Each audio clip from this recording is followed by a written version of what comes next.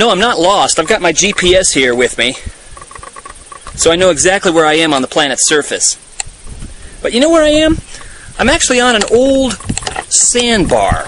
Look at this. Sand. Why did the sand get here? Well, the sand is here because it's an old sandbar from an old river meander. If you look off in the distance here, you see that there's some trees that have grown up here, but by and large, there's a lot of sand. That's because the Red River here, which is the boundary between Texas and Oklahoma, by the way, in this location, is running through this area. But in this spot, obviously the Red River does not flow right now. But it did in the past, and we know that because of all this sand that's here.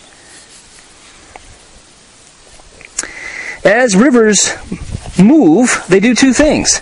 They move from upstream to downstream. That part's pretty obvious.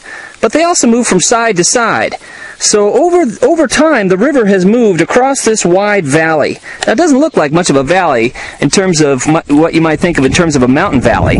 But if you look off in the distance over there, you can see some higher land out over there. And that higher land is the edge of the floodplain. This whole area in here is the floodplain of the Red River.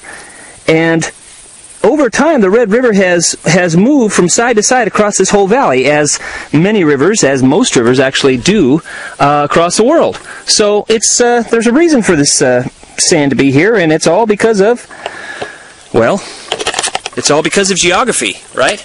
In this case, physical geography. But there's also some cultural geography here, because the old settlers, as they moved across here, thought this floodplain, this river, was so significant that they designated it the boundary between Oklahoma and Texas.